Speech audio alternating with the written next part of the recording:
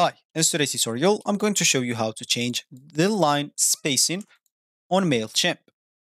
So the first thing that you would like to do, of course, is just go and open whatever browser you're going to use to follow this tutorial steps with.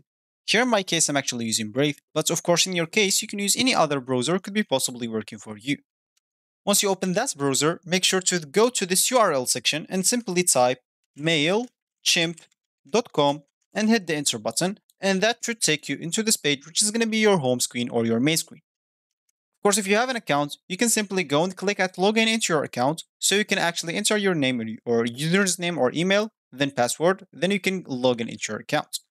If you don't have an account, you can actually scroll down here and see all the plans that they have.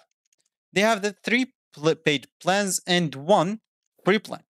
Once you choose whatever plan suits you, let's use this as an example, they're going to get you to the section where you can actually create your account. As you can see, let's just click add this free plan, sign up for free or sign up free, and that should take you here.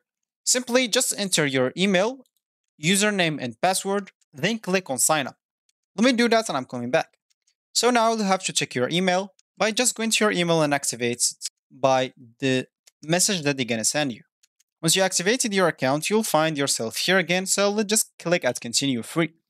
Here, you'll have just to enter your first name, last name, so let's just enter those that is like suggested for me and click on next. Of course, the phone number is just optional. And here, of course, you'll have to enter your address, thanks, and etc. So let's just enter those, click on next. And here, of course, you'll have to answer some questions. If you don't want to, it's cool. You can just keep pressing at next, as you can see. But the first one, you should actually just answer it, and you will see the rest of them, you can actually keep clicking at skip.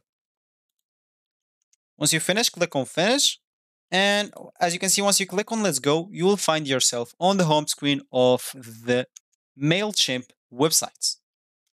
So as I said in the beginning of this tutorial, is we would like to change the space line on Mailchimp. And of course, if you want to do that, we can simply go to this campaigns on this left panel, click on all campaigns. For you, if you have a campaign, that will be cool. You can just go and edit it. If you don't, you can just go and create a campaign. Of course, I have a video on this channel on how to create a campaign if you are interested. So let me just go and edit this content of my campaign.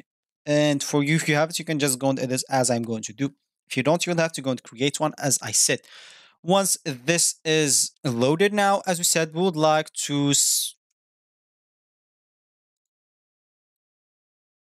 so the line spacing. So let's just drag a divider right here.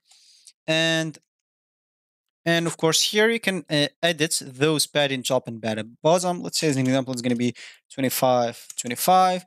You can even like remove this border top. Let's say an example, just remove it, or you can do whatever you want with it. As you can see, you have here a lot of options, and you can even change the background color of it. As you can see, you can change it to whatever you want. You can even, if you have like a hex code, you can just paste this here and you will be good to go.